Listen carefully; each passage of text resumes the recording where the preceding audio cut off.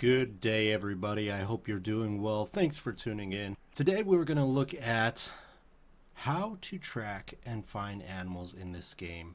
And I thought, you know what a better opportunity than to show you guys an area that I haven't even discovered yet fully. As you can see, I have probably 80 to 85% of the map discovered and have gone through and walked through all the major areas I've gotten, except this bottom left corner down here.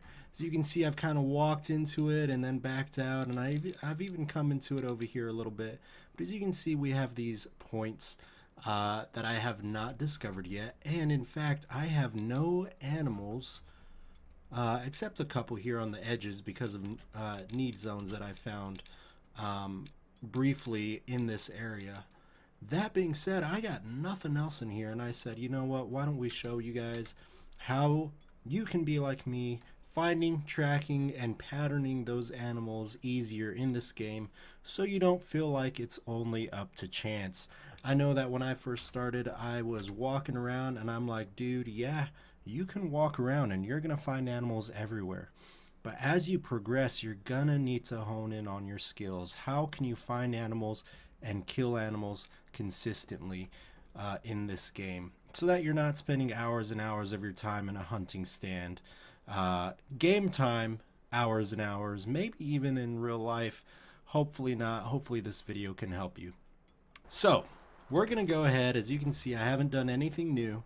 We're gonna go ahead and for the sake of this video, I'm just gonna walk this path. As you can see, there's a path right here that goes in, and we're just gonna stay on that path and see if we can't find any signs of animals. Now to do this, let me go ahead and show you my kit that I'm running. I currently am running the 300 Win Mag. It is a fantastic rifle, a tier 6 rifle. I also have a 30-06 with me, a tier 5 rifle in case we run into any deer up here, or bighorn sheep or mountain goats, anything like that. We can take care of them. But I wanted to bring a tier 6 and a tier 5 rifle over into these mountains, because I know we're probably going to be finding some big game up here. Included in my kit, I got my binos, I got my deer collar, my elk collar with the bugles, and I went ahead and brought a predator call for those bears or gray wolves that we might find in here. As you can see, we have gone a little bit ways in and we've come up to this pond, okay? Let me just say right off, whenever you are in the woods, walking around, scouting for animals, get used to having your hunter sense on. I pretty much have it on all the time.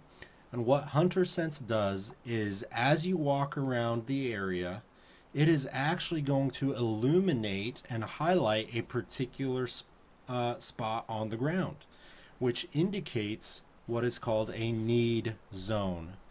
A need zone is a place where an animal does one of three things that they need to do to survive. Those three being, they need water, they need to be drinking water, they need to be eating, and they need a place to rest, a place to bed down.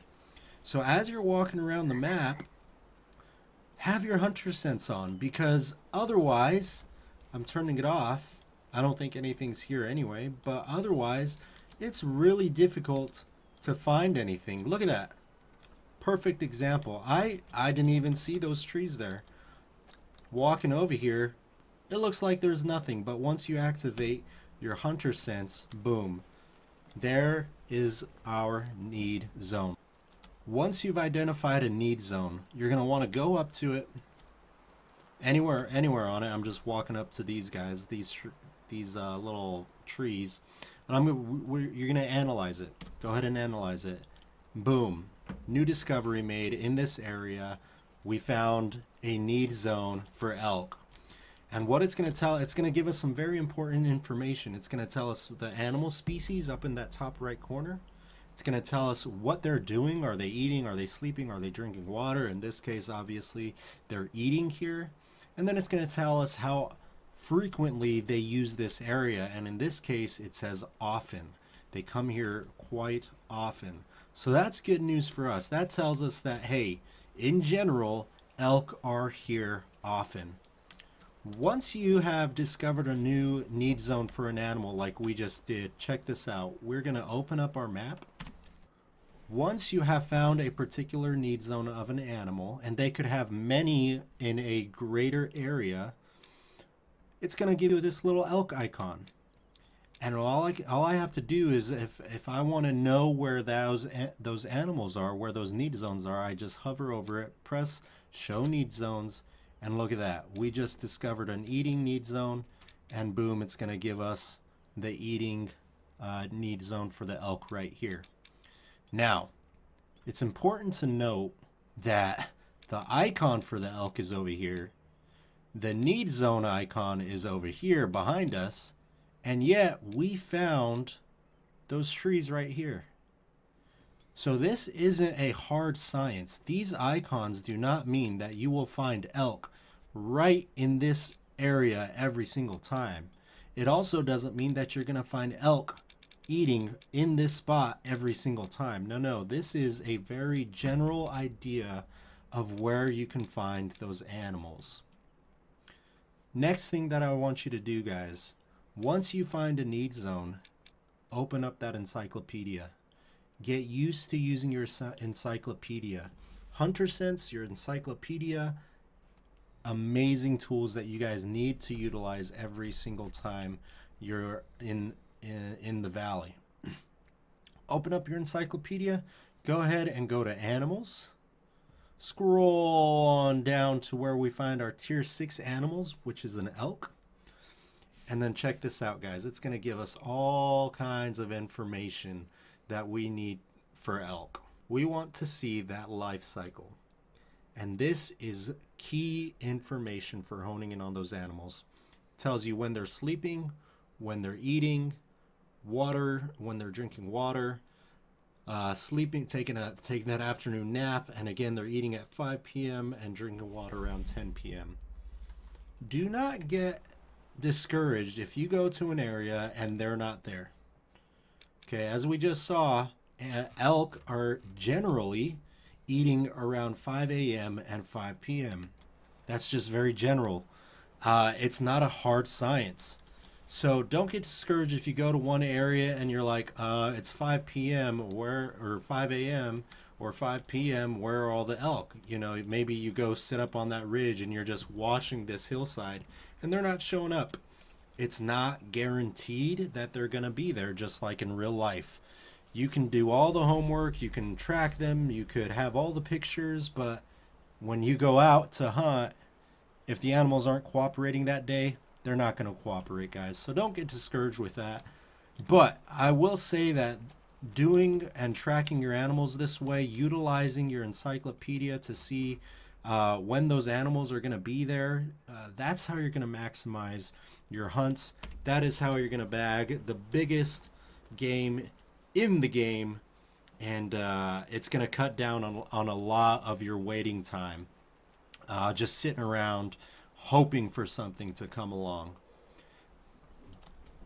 So with that information, guys, what I'm going to do, and I hope this works out, I am actually going to try to get an elk here on this hillside somewhere around those eating times to show you that, hey, it's not guaranteed, but it's really going to boost your chances of finding those elk in this area.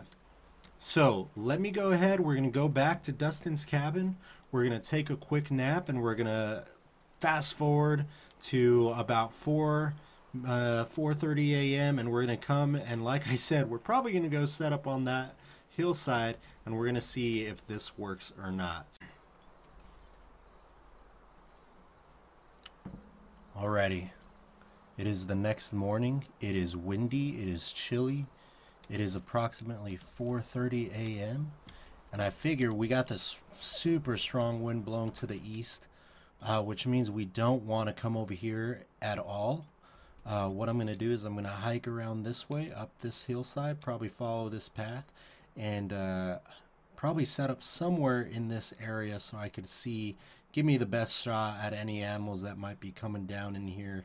Hopefully we'll find those elk in a bit.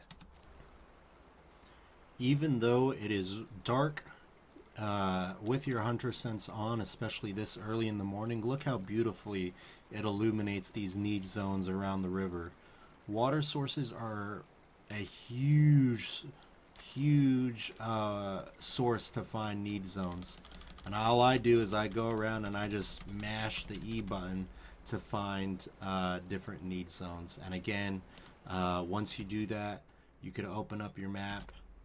Check that out. We found a little icon pops up and it's telling us where they're drinking. Elk are eating at 5 a.m. So we're here. We're in the right spot. We know that they should be here if they are going to be here. And now it's just a waiting game, sitting and being patient. Normally, I would probably be walking around a little bit, trying to stir something up. Maybe they'll make some noises for me. Maybe they'll bugle.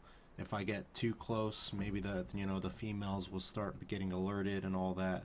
But for the sake of the video, we're just gonna stay put. We're in a good spot right here, and we're gonna sit and be patient.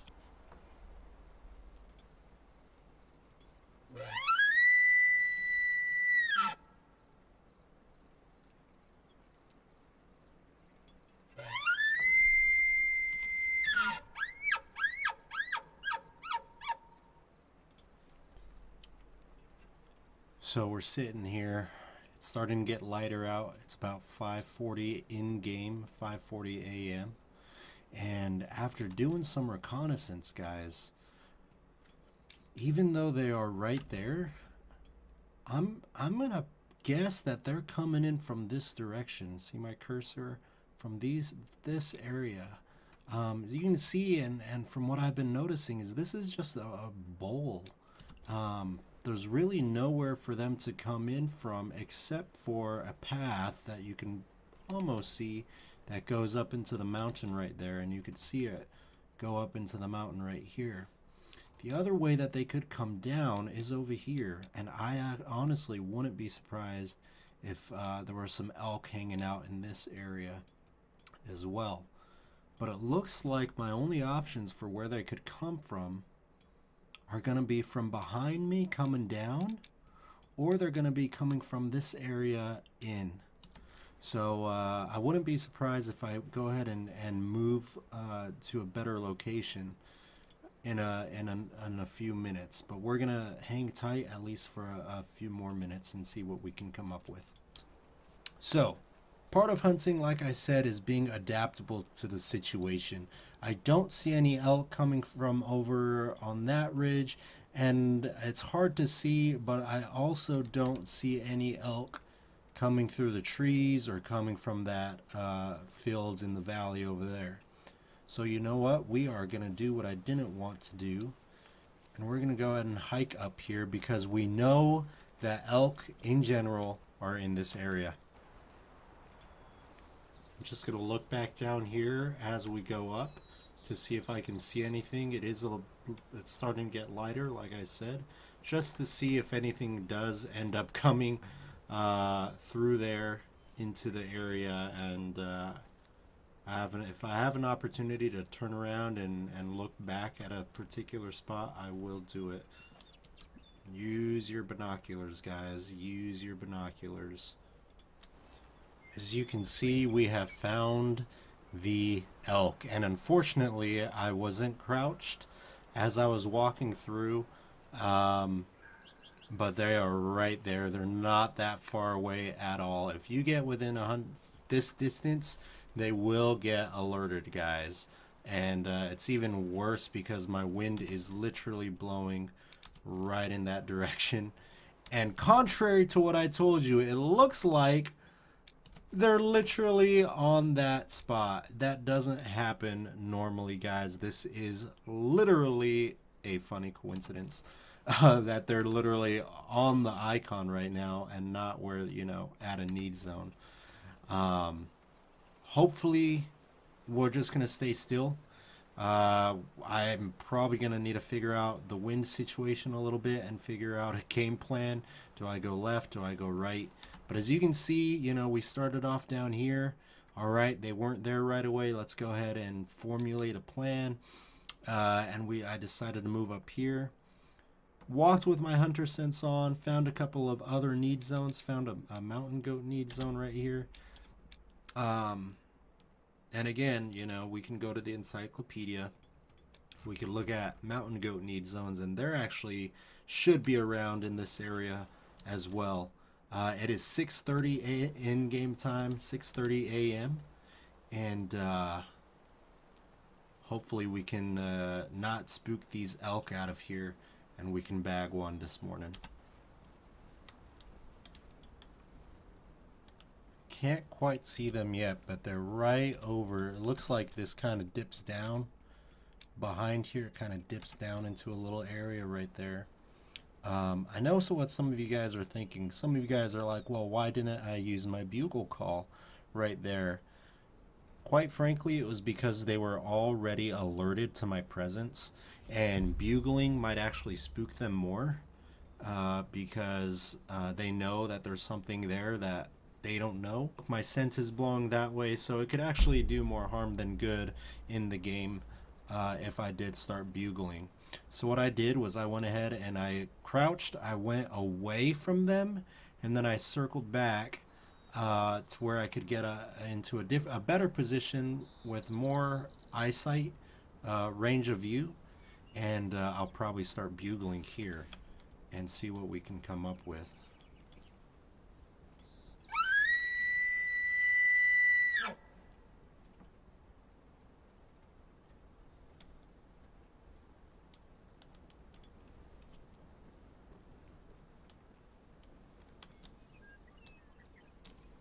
Typically, I personally like to see the animals that I am calling, but that's not everybody. Sometimes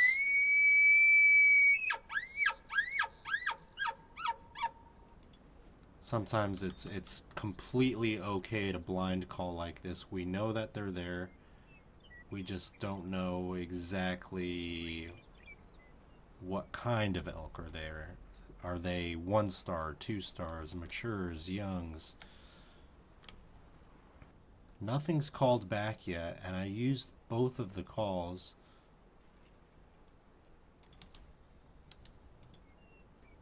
Always make sure hunting sense is on. And I still don't see them. So what I did was I just walked around in a little half circle here so I could maybe get a better view. Nothing called back on the bugles, so that's very interesting. And again, I would have, they wouldn't call back because they were already alerted. Animals are smart in this game. They were already alerted to my presence, and so that is definitely a contributing factor to why they did not call back. And look at that. Oh boy, they know I'm here. Woo! We got a 1 star mature, and he's looking right at me. We are going to go ahead and call him. This once. Ooh, no. Don't get spooked. Don't get spooked. We're going to call him out of the herd because he's a 1 star. And he's a mature, a 1 star adult. We could also probably go ahead and call him. But look at these guys. They're acting so timid. They see me. They know I'm here. So getting a shot off is going to be difficult, to say the least. Oh, there he is. So he might actually give me a shot right here. The old 300 Win Mag. Oh, no. Come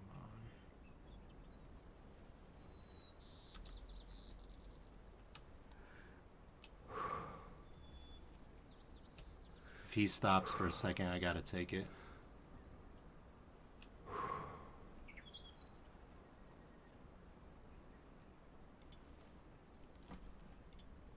Let's see.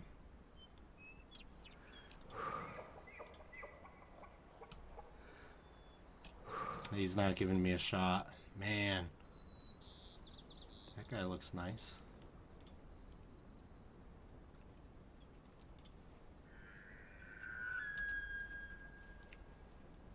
That is unfortunate, guys. Man. Alright, don't worry. We are gonna wait till they pass. My wind is blowing right in their face right now, so they might get a little uneasy. But we're gonna get them, don't worry. Alright, so I had to go wide again. We came from here, and elk were here. They moved all the way down into this spot right here. They're somewhere in here just chilling right now. And so what I had to do was I went ahead and I went way wide up along the hill, and I've come back around like this. And we're going to see if we can't catch them in a better position, because I did not have an angle on these guys from where I was positioned last. So there is just no way that I'm going to get an angle on them from there without getting right up on them and possibly spooking them. So what I've decided to do is I'm going to come down to the river. I'm going to come down to the river because they're somewhere right here. They're bugling. They're over there. They're having a good old time. They're jawing at each other.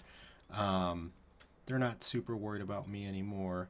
But what I've noticed is that the sound indicators are getting lower, as if they're coming down here. So my plan is now I'm going to get up on this hill, which is a little more open, and I will easily be able to see them from there. I should be able to stand up now and do what I need to do to get these guys. There they are. Look at that. They know I'm here still. That is incredible.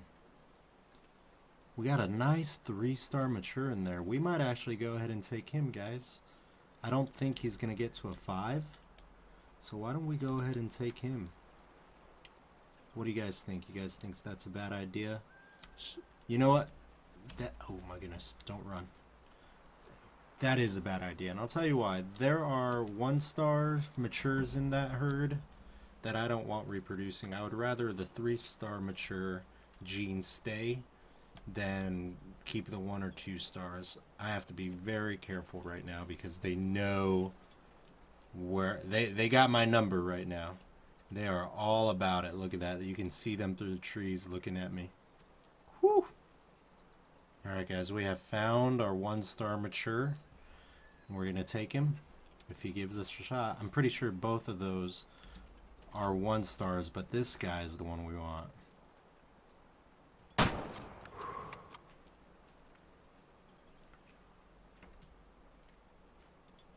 Drop that boy with a good old 300 Win Mag, man. That feels great.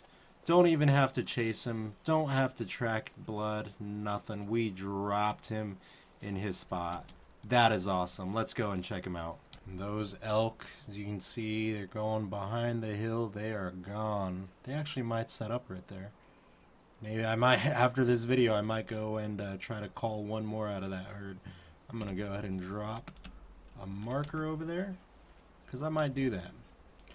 Now, some people, you know, in real life, once you've shot an animal, it's always good to wait. Okay, and in fact, I'm going to go ahead and wait just for a second longer.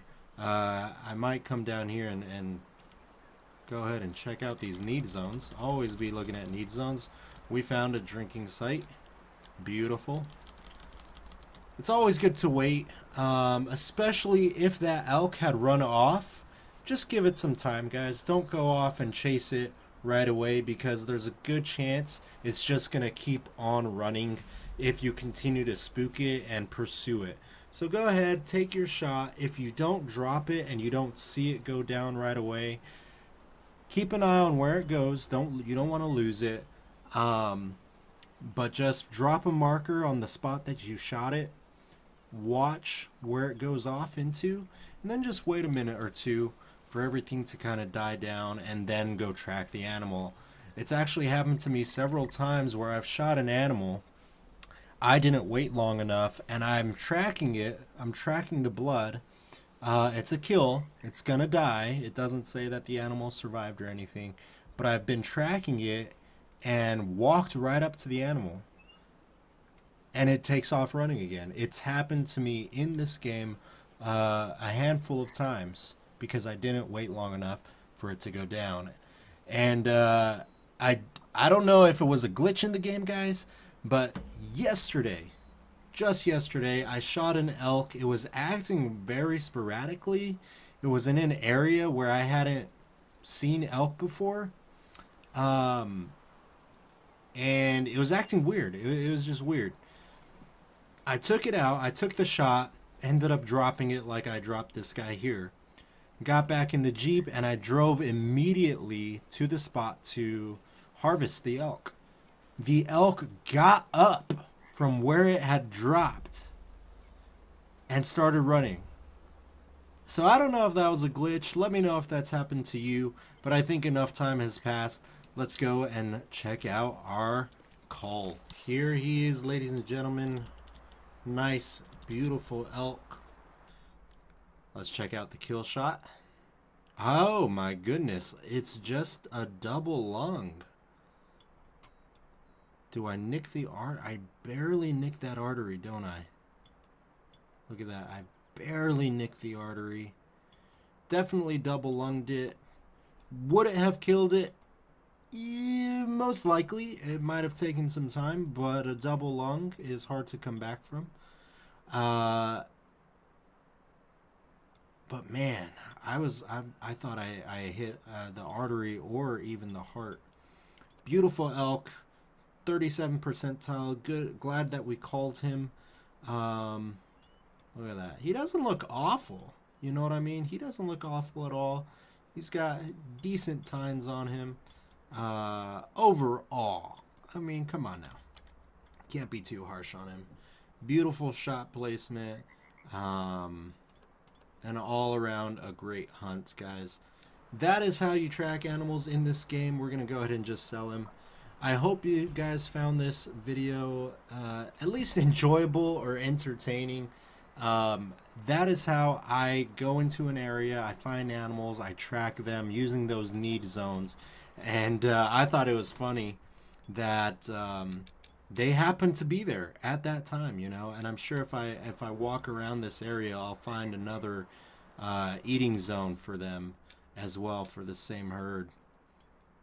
Anyways, guys, that is all I have for you. Thank you so much for watching the video. Like I said, I hope you found it informative and helpful, so that you can go out and you could have really fun hunts like the one that we just did. And I thought that hunt was really fun. You know, we walked in, got set up, nothing, walked up, found them. They were all over the place. We had to come around.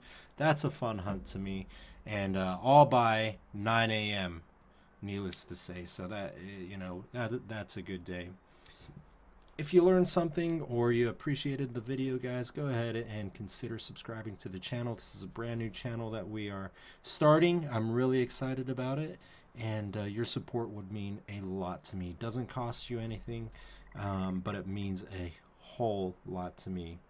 Until next time, guys, I am Stagtastic. We'll come at you with another video real soon out of the Nez Perce Valley. Take care, guys. We'll see you next time.